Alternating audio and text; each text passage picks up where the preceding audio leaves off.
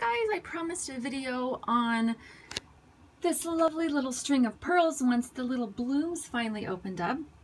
And we have had so much cloudy, cold weather all of a sudden that it took a couple of weeks for these guys to actually open up. But we've had some nice sunny weather. It's early, so the sun hasn't quite come over to this window, but we've had some great sunny weather. And so some of these buds aren't blooming yet. But these guys kind of look like, as you can see, these little puffy, if I can hold it still here, these little puffy, almost like a dandelion, like a miniature dandelion, but then they have these dark, I can't tell if this is focusing, I'm sorry. There we go. They have these little dark,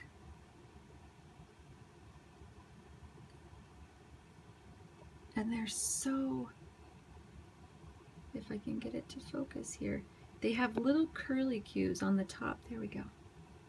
They're just amazing. The little dark stems that come out and the little curlicues that are on top. I think they're so interesting. They're not big, they're not flashy, they're not very exciting, but they're just, I find them, oops.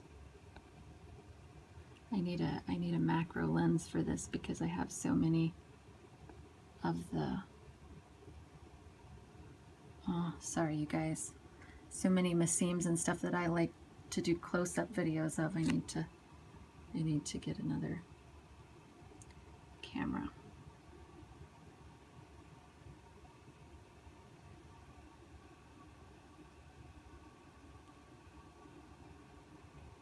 But they just shoot these lovely little stems off like I showed in the other video. They generally come off of the end or an end of a junction. You can see this one's a branch, but they typically come out of the end here, and then they'll die back at the end, and the stem will keep growing. It's an extra node. It's not instead of a branch. But sometimes when they first start blooming, it looks like they're just shooting out stems with no peas, and you might think you're doing something wrong until you see the bud on the end and know that your baby's gonna bloom. So there's the lovely blooms on this guy, and I hope you guys are having a fantastic day and happy growing.